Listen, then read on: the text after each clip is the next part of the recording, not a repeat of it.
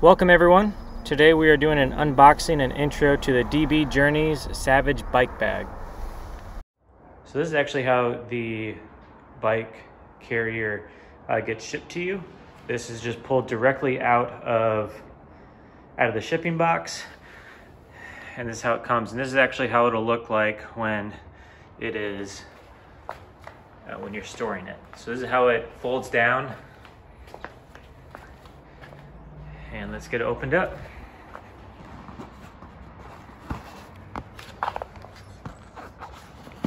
So here it is, wide open. You've got your directions here. Strip the bike, attach the bike to block, So this is actually really cool. I probably won't go through the whole process and details of how it gets put together. So that's actually one thing I like about this, this bag from DB Journey. Let me find the tag on here. Travel redefined. The journey starts at douchebags.com. So this is the Savage Bike Bag. Pretty cool, check them out. There'll be a link in the description for a discount code. I'm not sure what it is, 10 or 15%. But one thing I do like about this, and I'll talk a little bit once I get it put together, is this actually has a hard metal frame that actually gives this bag the integrity and protection for your bike. So it's not just a full soft cover, soft case. The assembly is pretty easy and straightforward. The side supports will go up fully after you get your bike into the center and mount it.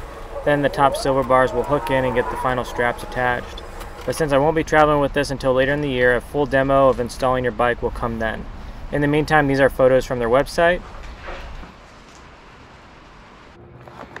So in here, these clips here, these can be popped out. It's like, looks like this here. And so you'll be able to place that so it can fit your bike however you need it to go. And so this will pop out. This is for your fork protector, so your fork will go in here. You'll place this up front. This image here is how you prep your bike and getting it attached to the block. This is what it looks like before it goes into the bag. The block under the bottom bracket and the fork protector clip onto the rails in the bike bag. There are also designated pockets for your pedals and wheels for added protection. The teardown process is also simple and quick to do. The framing is lightweight and it folds into itself to allow for a smaller footprint for storing away easily when it's not in use, which also comes in handy when you're traveling with the bag and maybe staying in a hotel room with limited space. With the bike bag fully assembled, you have a tough outer layer which appears to be very durable for wear and tear. There are heavy-duty pockets for grabbing the bag on both sides of the bag, as well as two straps on top. The spinning wheels on one side with the fixed wheels in the rear allow for easy maneuvering and gives you options for multiple ways to carry or pull this around. I know this isn't extremely in-depth, but there's not a whole lot to cover right now with this unboxing.